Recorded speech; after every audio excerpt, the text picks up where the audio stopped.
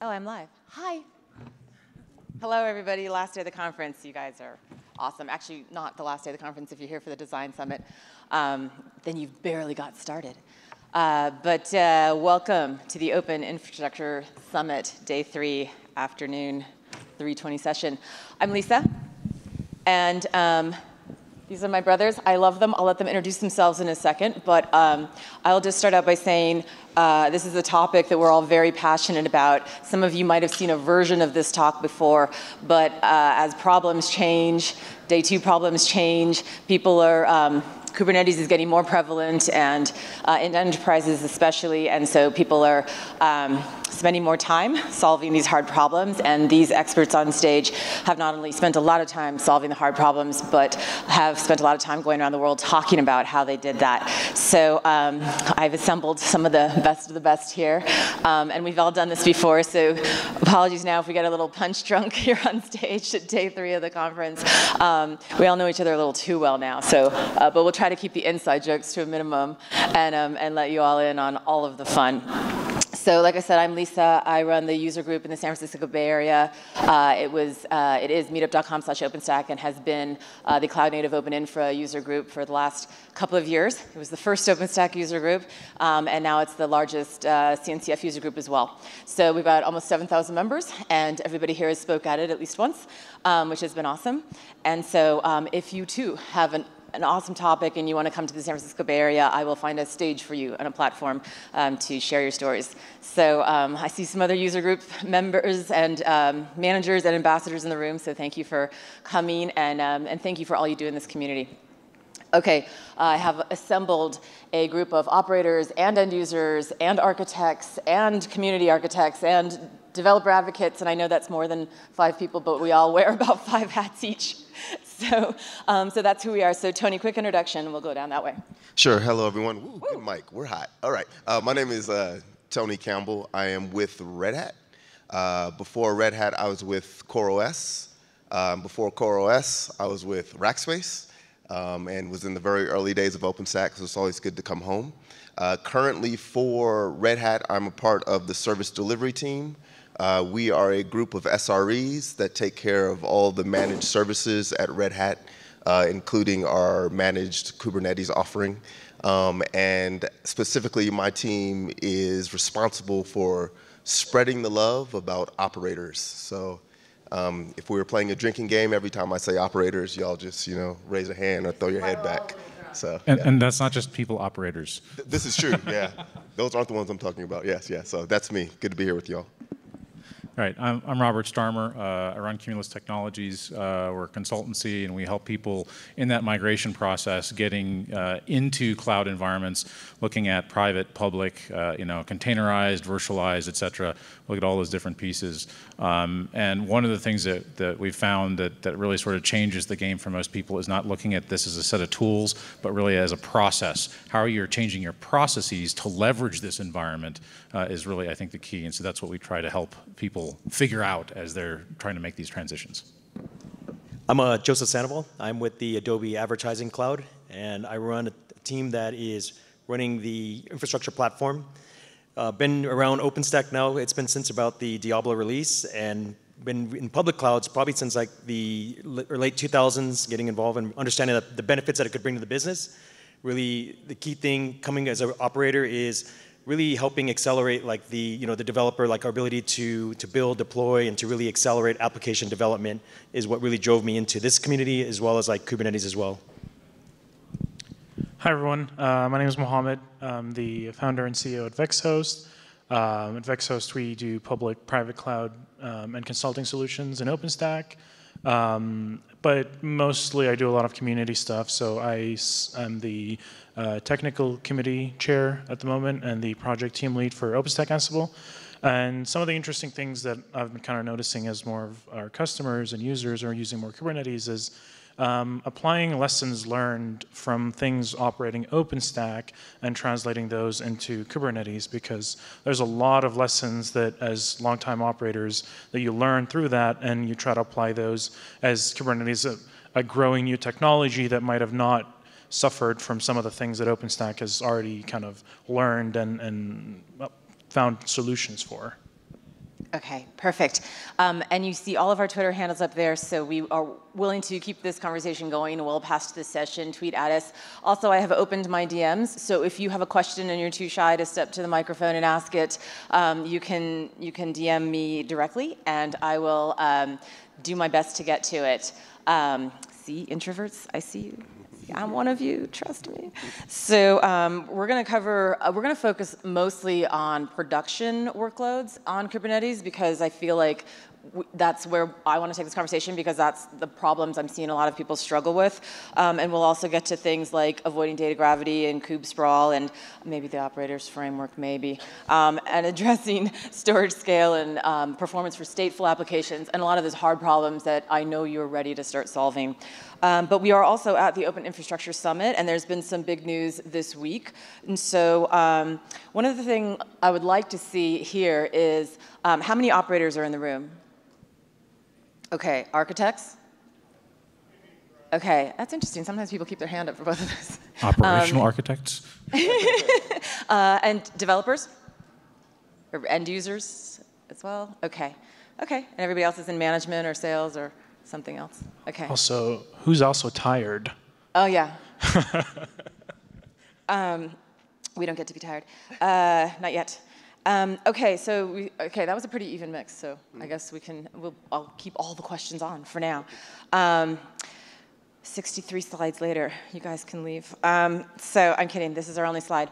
But since we are at the Open Infrastructure Summit, I'm curious about how much production, how much OpenStack and Kubernetes you're seeing there. So how much deployment of Kubernetes you're seeing on OpenStack? And I guess since Robert, you're kind of in the most of the customer deployments on the panel, I'll ask you that question first. Yeah, I mean, it's interesting. I'm seeing a lot of Kubernetes in public cloud environments. And so you could say that it's the same model as OpenStack on Kubernetes because they're not deploying to bare metal even when that's available. In terms of the few customers that I still have that are building their own private clouds that are working with OpenStack as a basis, their internal customers want to move to containerized applications. And the mantra right now is Kubernetes is the answer for that. So we're seeing a lot of people deploying Kubernetes and then trying to figure out how to get their developers to leverage those new tools as they come online. So to me, that's still the big problem. It's not so much about turning the technology on or picking the right way to turn it on. If you're going to deploy your own Kubernetes in-house, you want to do it on OpenStack. I don't think there's any question there. And if there is, we can talk about why that's ridiculous. But you know, it's important to have all of the pieces there. It's important to be able to deal with the underlying infrastructure components, networking, storage, et cetera, and be able to map that into the Kubernetes environment. I mean, Kubernetes abstracts it, that's great, and from a developer perspective, it's fantastic, but it still needs to run. It still needs to be a live, accessible system and be redundant. And so that's why I think the pieces still fit together very well. Okay.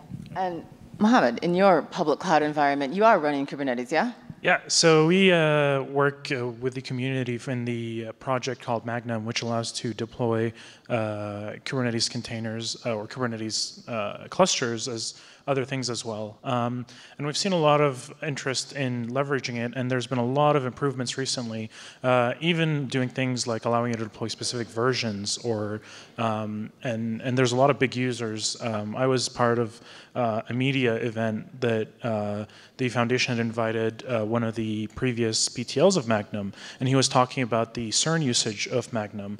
And you know, they have, I think, close to 200 clusters running on Kubernetes, and some of them up to 200 nodes. So it's definitely a very solid platform. And the very nice thing is, I feel like OpenStack's been around for a while, and a lot of us maybe in the room already have an OpenStack environment in place. And so it already has very reliable storage infrastructure. It has reliable network plumbing. It has all that other things. So rather than kind of dropping all of that and saying, I'm going to build a brand new infrastructure just to handle that, with all the work with the cloud provider, with the OpenStack cloud provider, and you can really just tap into all that existing infrastructure, and you minimize all your costs by not having to manage 2 storage clusters, 2 network infrastructures, more computes. You kind of just run it all together. And also something interesting that's increasingly getting popular is, as we kind of talk about more serverless and virtual kubelet and things like that, Zune recently, which is a project that allows you to launch containers as kind of a native resource. Like, so instead of Docker run, you just do Zune run and you just have a container running. And so that has been integrated with virtual kubelet. which even more excitingly, Zune has Kata support as well. So you can have an environment where you have multi-tenant containers running secured by VM security and not even having a full control plane for your Kubernetes. The pods are all running inside Zune as serverless containers, which I think that's a totally exciting direction to go towards. Okay, so Project Ironic made big news this week. Ironic is one of those things that you can run. It's part of OpenStack, but you can run it, without any other OpenStack components if you want. And we actually are seeing that out there a lot. So, how important do you think this project will be for going forward with containerized workloads?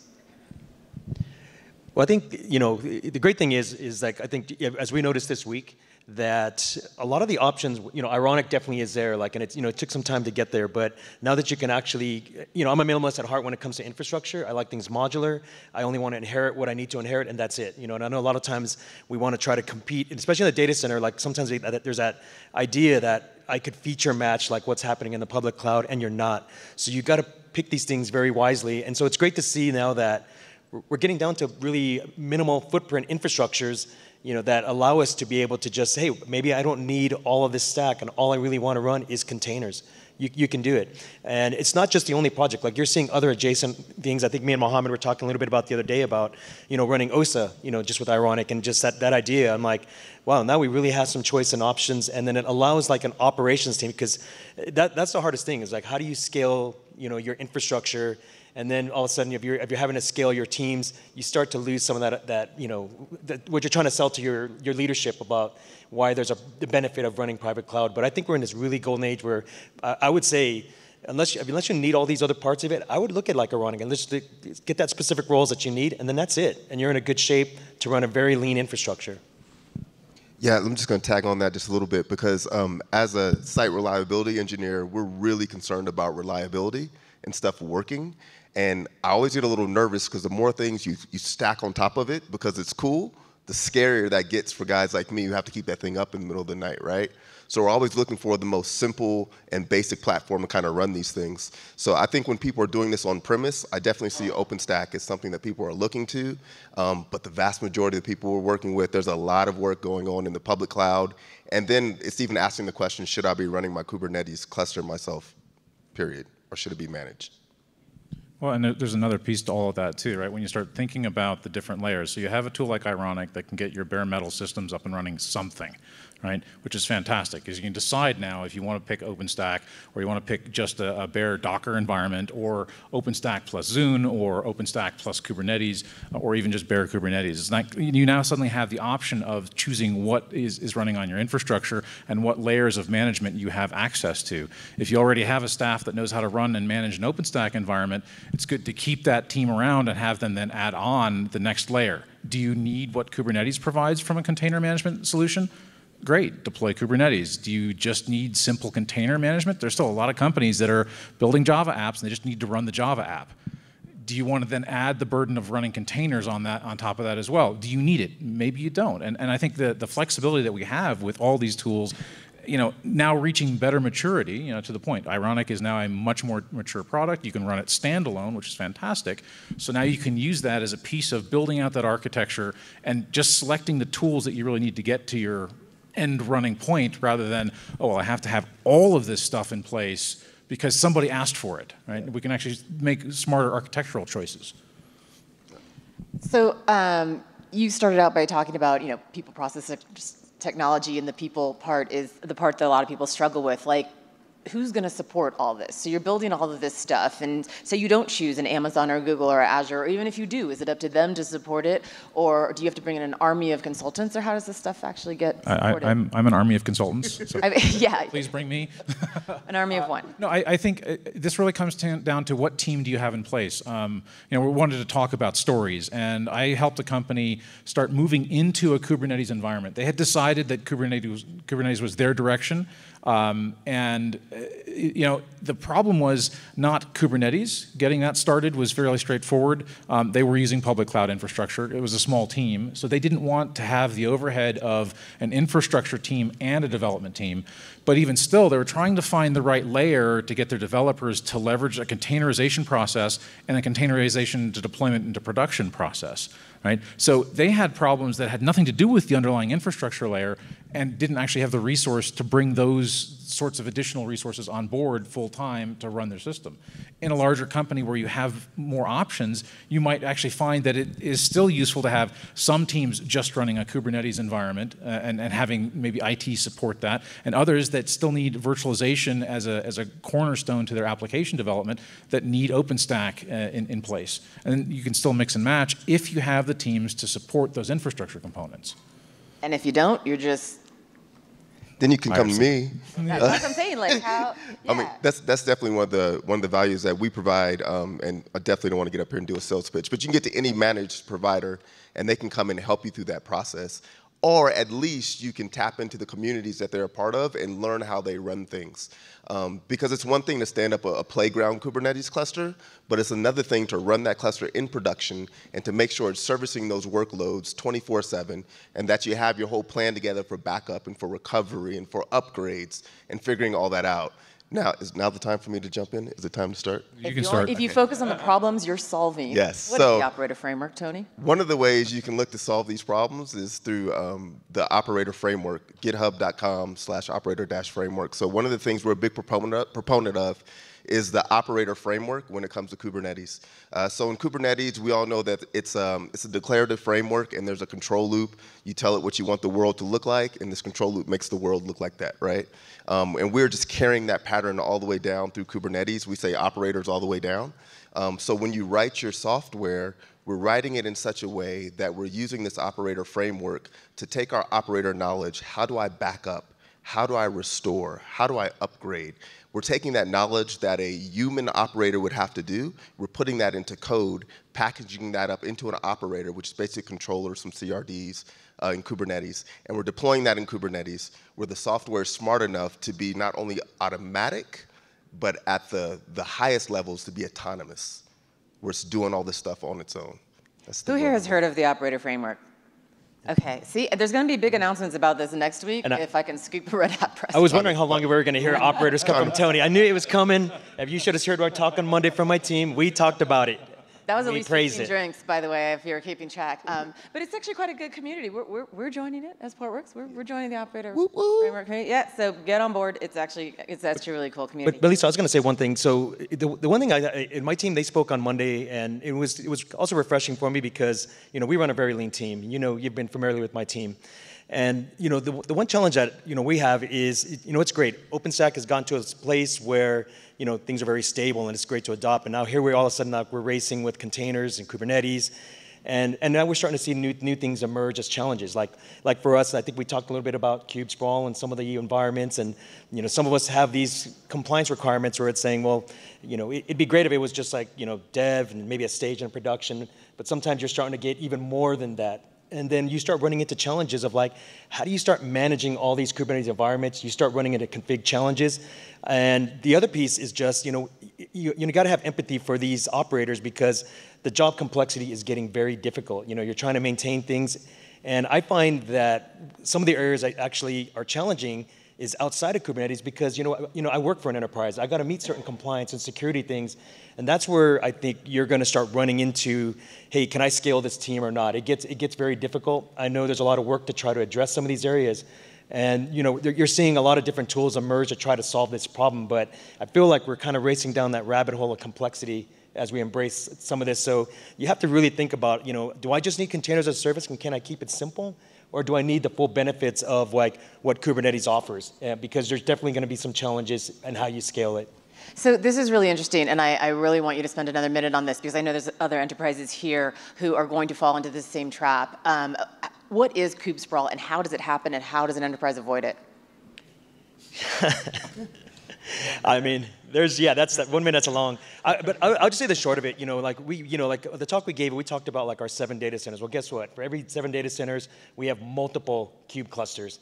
And so, and then we get no shortage of requests to do more than that, and we're like, no, we are not going to do that. It's like, give me a really good use case of why. And the great thing is, we're only building for our business unit, so we don't have multi-tenancy challenges internally. So we can kind of get away with saying, no, these are the environments we only need.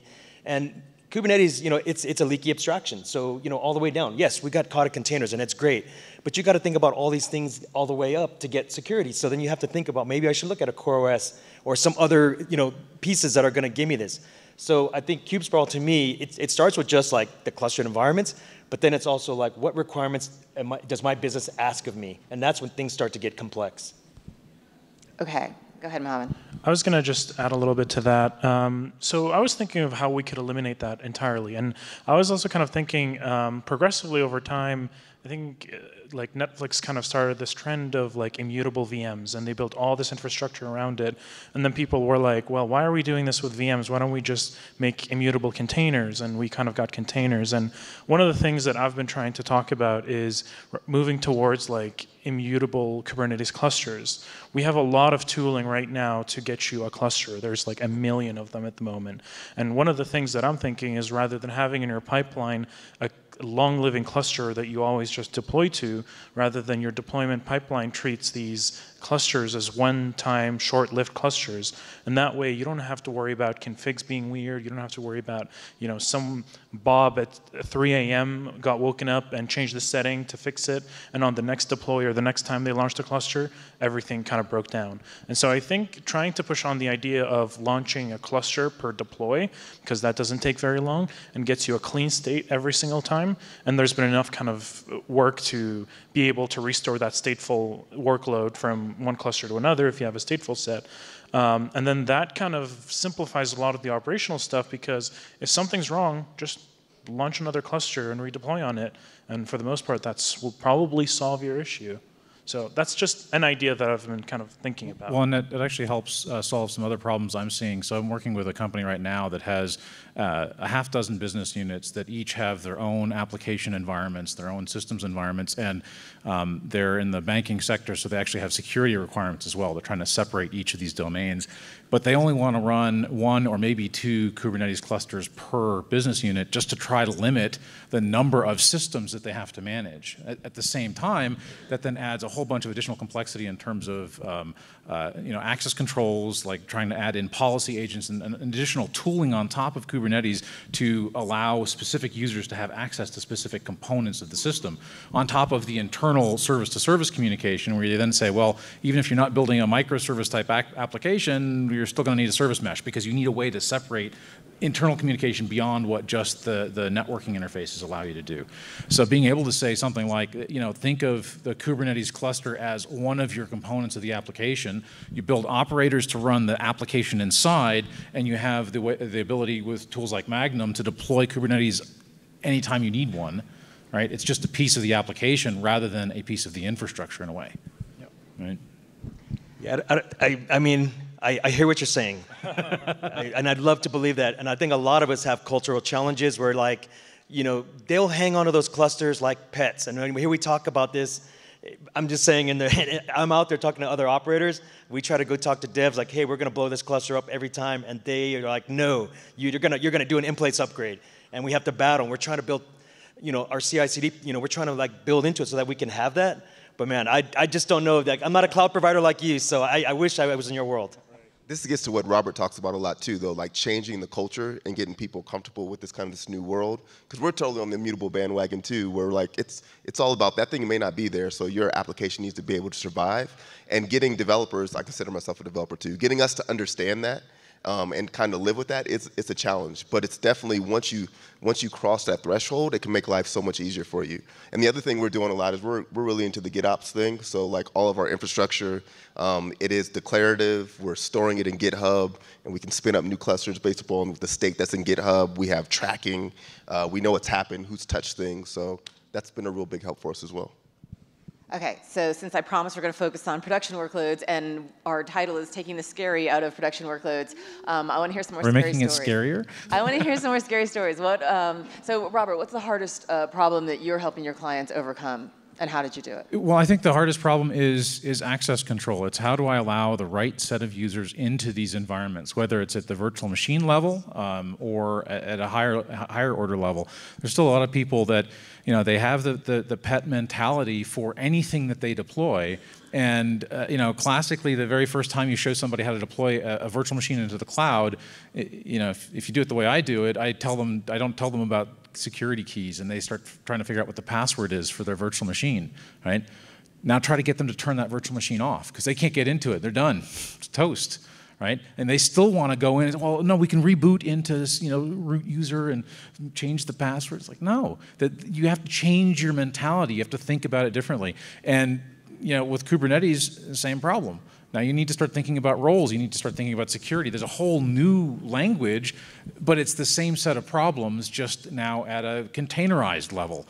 Oh, and it's somewhat harder to debug what you're doing. So sometimes it's good and sometimes it's bad, right? It's easier to deploy into production and scale your production, but it's somewhat harder to debug that in production. And people are still thinking of Kubernetes as the thing that they deploy that answers all questions.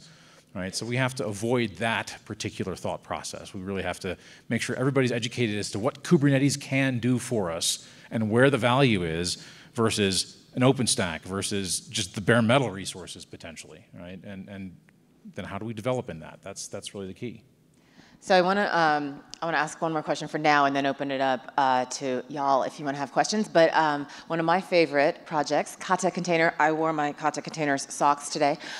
So most of you will remember, I know, right? It was very apropos. I didn't pack enough socks for like a 2-day trip. So thank you, Kata. Okay, I'll get that in a second. Anyway, back to Kata. So you probably remember Kata was released announced at the KubeCon in Austin, so that was about 3 KubeCons ago. And then I believe first production release of it was about last July. I think I ran the first ever Kata container meetup, July 10th. We did a hands-on training. I love this project, but you're using it, yeah, Mohammed? Yeah. Okay, why don't you talk a little bit about Kata and how it fits into this whole ecosystem? Right. So just briefly to get everyone up to speed, Kata Containers is a project that pretty much uses virtualization in order to run containers inside of it. So instead of when you do Docker run, rather than just using the inherent built-in C groups and all the other stuff, it actually will run your workload inside of a virtual machine. But then kind of there's been like improvements for specific to Kubernetes, so your pods have all of their containers running in a singular virtual machine to kind of optimize things even more. And it had recently had added even support for AWS Firecracker that were recently released. So it's a really interesting project. And actually, when you were asking about the scary stories, I was like, this is kind of one of the things that helps a lot because multi-tenancy is an issue. I mean, coming from a public cloud point of view, obviously the only reason why we're launching a cluster for every customer that it's on demand is because inherently Kubernetes is like not very multi-tenant native, and even in like an enterprise environment, just because you're a single tenant doesn't mean you can trust all the applications that are running. There's an application that could be doing a bad thing, and so we actually have been working to try and integrate Kata containers into Magnum so that you can just deploy a cluster and using the runtime classes, just specify and say, I want to get this set of applications or this deployment to be using Kata containers because I trust this workload, or I don't trust this workload, most preferably. But it again, there's other challenges that it comes because it does come with some certain limitations. And for example, you have to be in an environment where nested virtualization is available or bare metal, and that might kind of limit the choices of where you can run that. But I think it's a great solution for folks that want to go to container path, but feel like the separation of containers is not secure enough. Whereas you're getting the advantage of containers, but you feel that safety inside of you of like I am using virtual machine constructs to secure my workloads. And I mean, if you don't trust virtual machines, then that's like a whole nother discussion to get into. Well, that's when you use ironic and just deploy bare metal. Right? Any other Kata stories, Kata experience? Anyone running Kata out there? Oh, wow. We got some Kata training to do. Let's get it out there. It's a cool project. Okay. All right. Any questions from the audience? It's being recorded, so if you don't mind stepping to the mic so that everybody around the world and on the internet until the end of time will hear your question. It's a good thing I'm too tired to care. I know I could look this up, but it's a common question. Kata containers, how well is it supported by Magnum these days? So actually, I've been trying to work on a patch to pretty much natively install it. So like in Magnum, you can actually have this concept of labels. So you can just add a label and say like Kata support enabled or disabled or whatever. But that has not been kind of fully completed. However, you have the ability to like manually do a deploy. So if you use the Kata deploy project, which is a bunch of like Kubernetes manifests that will like pull down like a daemon set and all this other stuff to prepare you to be able to use Kata containers, that kind of works kind of pretty much out of the box. So it works right now, but it's not necessarily like it's a one-click integrated button, and we're trying to get to the point of just enable Kata launch cluster point of view. And you probably could look it up, but that would mean that all documentation is 100% accurate all the time, right? So it's good to ask the experts. So please, next question. First of all, thank you for the great info and discussion on these topics. They're really helpful for me personally, I know. One of the questions that came up earlier was touching on kubesprawl, right? Do you guys have a mechanism or project that you use or could refer to preview updates and deployments to existing clusters so you can kind of see what the state's going to look like after this deployment versus before? Kind of like a validation on an upgrade or something like that? Like a dry run. Like here's what it's going to do if I run this, or what it would look like. Yeah, I'd kind of like to see a diff of the state before and after. So I know, hey, this is actually going to scale back, all the applications that are currently scaled up when we redeploy Helm, because maybe you forgot to pull the replica label out of your field out of your deployment description. I think the closest to that, especially if you're using something like Helm, is you can dump the manifests from Helm, both the running state manifests and the manifests that would get created by the Helm chart itself, and you can do a diff there. And that's going to give you the closest differential of, well, these are the different versions of IDs of images, and like you said, replica variants, scale numbers, et cetera. But I haven't seen a specific tool that looks at that. Maybe not at the cluster level?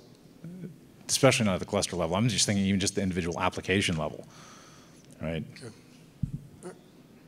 And I guess you're driving at it's the fear of the upgrade. What is this thing going to do when I actually upgrade it? Is that what you're kind of guarding against? Yes. I mean, we have a kubesprawl problem, right? And we're also kind of resource constrained. So we have a tough time, replicating our metal deployments on extra metal that we don't have, right? So we've tried doing, virtualizing this on top of OpenStack, and it works for the most part, but there's, deploying on top of VMs is not the same as deploying on metal, right? So there's stuff that we've gotten bitten by. So we're trying to figure out if there's some sanity checking that we can do to try to mitigate some of the gotchas, right, that we would otherwise miss.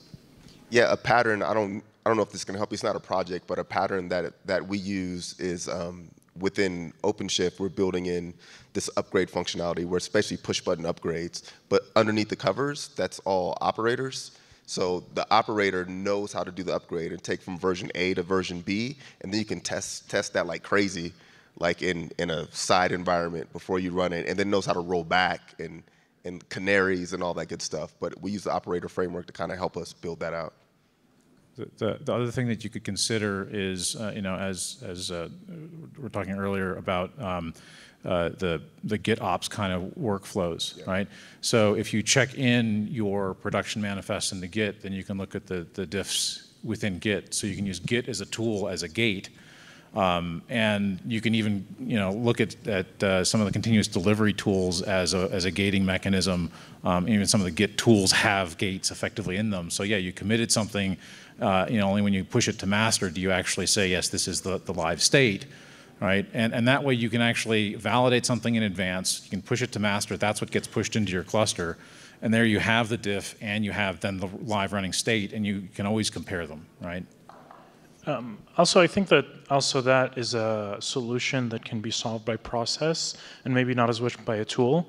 So for example, I encourage companies a lot to run a basic CI platform and maybe very biased towards youll. But so for example, you would push up a pull request to make a change, and in that pull request, you deploy an entire Magnum or Kubernetes cluster in any way you want and run that change against it, and then to have some basic smoke tests to make sure that the things are asserted to the right place, and then you only that merges after it passes all the checks. Now, that's not going to just solve all your problems from day one, but it introduces a framework that the next time something deploys and you realize this thing broke, let's go back and add a test to make sure that the next time we merge this thing, it doesn't break. And over time, you'll end up with a long list of things that are kind of getting pre-validated on every single time so that you kind of never do the same mistake twice in a more automated fashion. But I wouldn't say that's an ideal, just solve everything right off the bat, but it'll just put in a process to avoid that ever happening again. Well, and to second that, a lot of this is, I said it at the very beginning, we often think of tools. Here's a tool and it's going to solve all of our problems, right? And in terms of a tool that could maybe help, maybe something like Airship, which is designed to deal with multiple clusters, but it's a major tool. That's a major commitment to investigate that kind of a technology, right? If you can instead look at the process, even for a very small team, which is what, you and one other maybe, I don't know, right? Even for a really small team, if you have a model for how you get from A to B, even if it's, we need to dump the manifests, or we need to maybe develop an operator to help us see what's going on in our system, you end up building a new process, a new model, so that when you bring another person onto the team, or hand it off to a different team or whatever, there's a consistent way of continuing to do that. You don't have to keep redeveloping the model for how you incorporate something, rather than just understanding a specific tool, right? Okay, and by the way, like I said, here's our Twitter, and we can keep all of these conversations going. I want to make sure if somebody else has a question, we have a chance to get at least one more question in. My question's about cost models, cost calculators. One of the battles I'm having is Kubernetes is too expensive. Okay, figure it out, and we get into the thing of, well, the developer wants to buy 4 bottles of soda, but we can only get the case. Then you go, well, that's too much over. And then you have to go find someone that sells, bottles, but they're, a different size, and that's too big too. And is there any kind of common cost calculators across all these cloud solutions that, without building a custom spreadsheet for each vendor, has anyone run into that kind of thing? Because that's my bedtime story, is meeting the accountant. It's your nightmare? So this is really interesting. I had a conversation with someone about this a few days ago, and it was kind of funny. It was people were always Kubernetes and running containers is actually the best thing ever for a public cloud provider because it gives them the big bucks. Because when you think about it, usually when we lived in the world of VMs, you would have a VM, you would launch it, put your workload, and when you're done, you could delete that. In a kind of more Kubernetes world, you can have a long living cluster, and you're going to be charged the whole time that cluster lives. And unless you start getting involved in auto scaling that cluster up and down, and that adds a lot more complexity. But I think the solution that people are moving to is kind of going what virtual kubelet is trying to go, and I think that all the kind of just AWS and all these other services that are adding these per second based container billing, and you link that with something that goes with virtual kubelet. I think that's kind of the best way to make your accountant happy.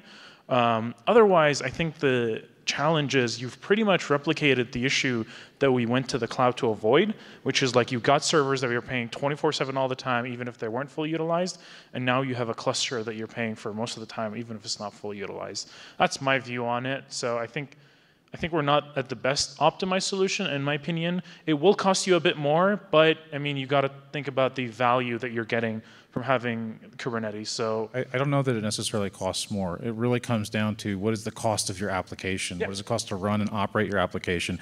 And if a tool like Kubernetes reduces your operational cost, that's where you get the benefits. And unfortunately, I don't think there's a single tool that can give you that number across a number of cloud providers.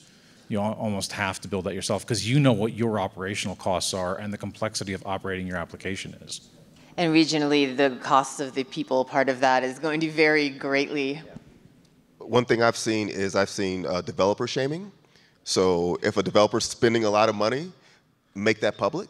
Like if you're tracking that, We do that. like show the world so like everybody knows, because it's easy to spin up resources and leave them sitting out there if nobody's looking. And then also as a part, I feel like I'm always plugging the operator framework. It's open source, operator framework. There's a metering project on there where you can do telemetry and you can use that for chargeback and stuff like that. So that could be helpful to see what people are using. Yeah, I think it's tough because I actually had the same thing come up recently, and I was talking to the foundation members about like, hey, guess what? I'm doing another cost analysis, and we want to keep showing why we're doing what we're doing, and it just feels like this ongoing thing. And so, you know, I'd love to say, yeah, there's like a clear tool for it, and my advice to them was like, it'd be great if there could be a focus so that sometimes we're going to always sometimes be in that battle of like proving out these costs and like, you know, are we in the right space? You know, should we be in the data center business or not? Maybe we should go back to public cloud, you know, but yeah, I'd love to see something more come out that a lot of us could leverage. So that was my ask to them when I was like, I'd really appreciate some help here because it gets tiring every 3 to 5 years having to go back and prove out why we're doing what we're doing. Okay, I think we have come pretty much to the end of our time. I'm Lisa, that's Tony, Robert, Joseph, and Mohammed. You can come and ask us anything. Ask Tony about Operator Summit. Ask me about stateful applications, because that's my day 2 nightmare that I'm helping people solve. I think you know what our expertise is now, so we're happy to hang around and answer some questions. Otherwise, thank you for being troopers and coming to the almost last session of the almost end of the conference. Really appreciate it. Give yourselves a hand. Hanging in there. Thank you.